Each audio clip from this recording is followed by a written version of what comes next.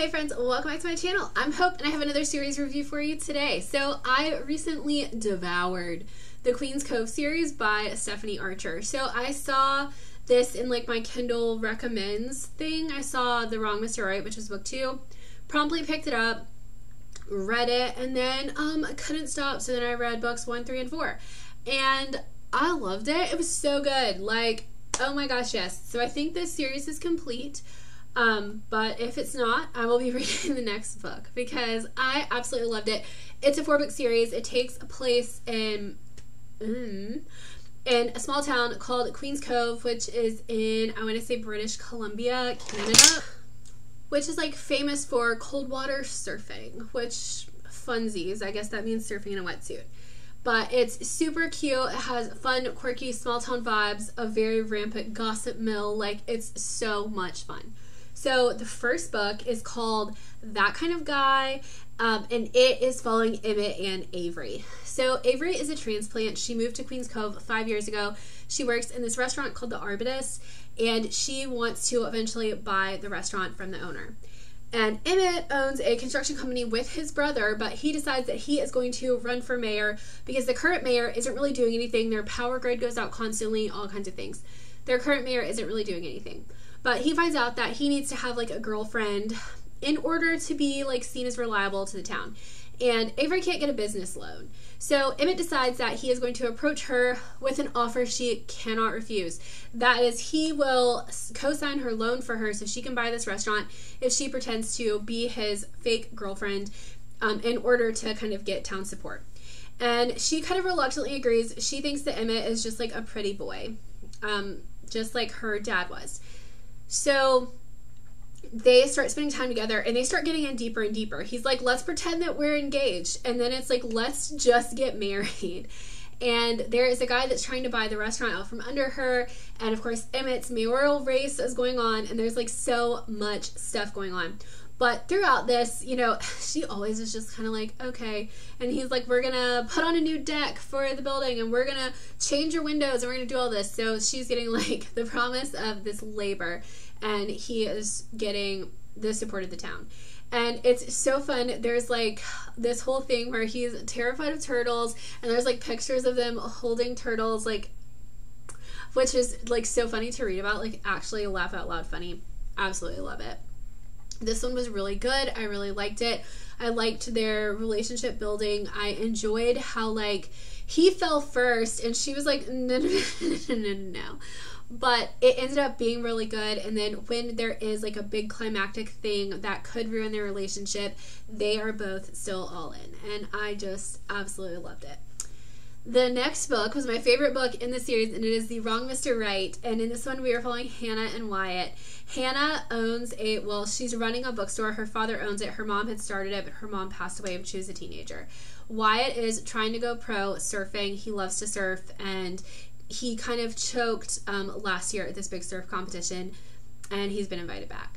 So Hannah comes to him and she's like, hey, I want you to teach me how to be a hot girl. And he's like, no. And she's like, I saw this video of you dressed like a merman on like a Swedish pop star thing. Anyway, he ends up agreeing to help her become a hot girl.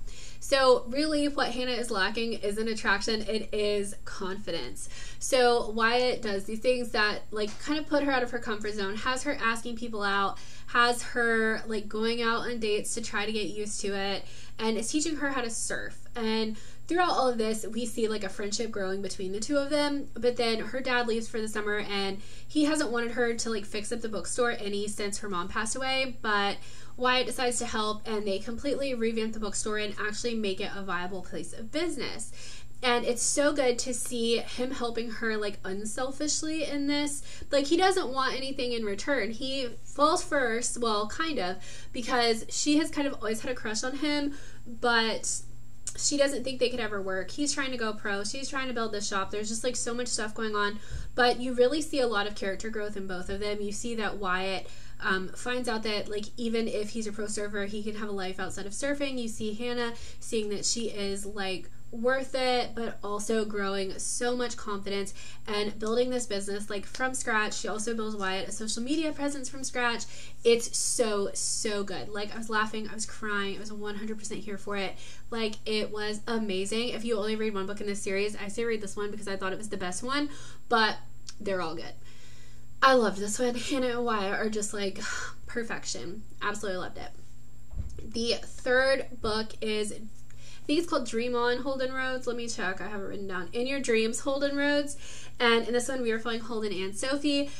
This is kind of an enemies to lovers romance. Holden is like the grumpy brother, but that grumpiness hides like a heart of gold and a softie who just wants to be loved. And him and Sophie inherit this inn together, her aunt's inn, after her aunt passes away. Sophie has got like, her whole life is kind of a mess right now. She was engaged to this guy, but he ran away with all of their money from a business loan, $200,000. So she doesn't have money. She doesn't have a company. Her whole life is falling apart. And she decides that she's going to stay and like remodel the inn. Of course, Holden is helping her. She's an interior designer, but she can apparently do some pretty practical things too, which, like, good on you, girl. But it's so fun to watch them rebuild this place and to watch them discover that, like, their past isn't exactly what they thought. Holden apparently always had a crush on Sophie, and Sophie just thought he hated her, but he goes above and beyond. Like, he is an absolute angel.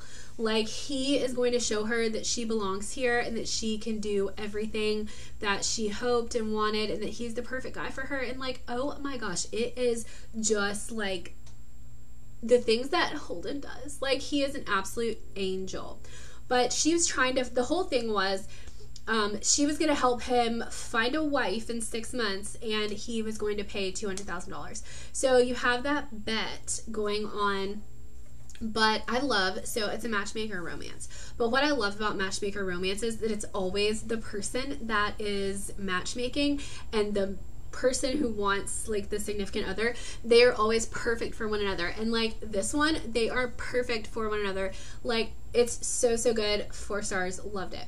Then the last book is called Forever Finn Rhodes, and in this one we have Finn, who has been traveling around being like a wildfire firefighter, and Olivia, who is working on her PhD and also running her dad's bar, her stepdad's bar, because her dad left. Finn sees her dad in this other bar in this other town, and he realizes that he doesn't want to have missed out on all this stuff. He doesn't want to give up on Olivia, so he goes home, and he's like moving back home. So Olivia has been trying to complete her PhD, and in doing this, she's trying to find this particular flower that they think is extinct in this area, but she swears that she saw it with Finn when they were children. So she ended up getting search and rescue called on her a couple times, and they said that she's misusing the funds, so she has to have a buddy when she goes out hiking. Well, that buddy ends up being Finn. It's much to her sadness and utter despair. But her and Finn also end up being neighbors because her dad rents him a room at the bar next to, like above the bar next door to her. So they're spending all of this time together, and they kind of see why they used to be so close. They were like best friends. Come to find out, they were both in love with one another, so there's like a mutual pining situation. But he broke her heart because they had one night together, and then he basically was like, yeah, whatever, I'm leaving, and then he left. And they've avoided each other ever since. But on this quest to find this flower, and on this quest to rekindle their friendship, she's got kind of a how to lose a guy in 10 days type 10 dates type of thing, where she just plans these horrible dates, but Finn is like having a ball anyway, and he's one of those people that can just make the best out of any situation. Like, their relationship is so good. Like, I love watching them rebuild that friendship, and he realizes, and she knows, that she doesn't trust him anymore because he broke that trust. So trying to watch him build the trust back, watch her let him in, all the while they are looking for this flower that could change the world. Like, it's so good. I love the treasure hunt vibes of the flower and everything. Like, this was super good. I really enjoyed this one as well. Honestly, I really enjoyed them all, but I gave this one 4 stars. It was really good. Loved it. Love this series. If you like are looking for a series, read this one. It's on Kindle Unlimited, so if you pay for Kindle Unlimited, you might as well read it. And also, these books are so good. I'm going to be reading way more Stephanie Archer because I was enamored. Like, these books are so good.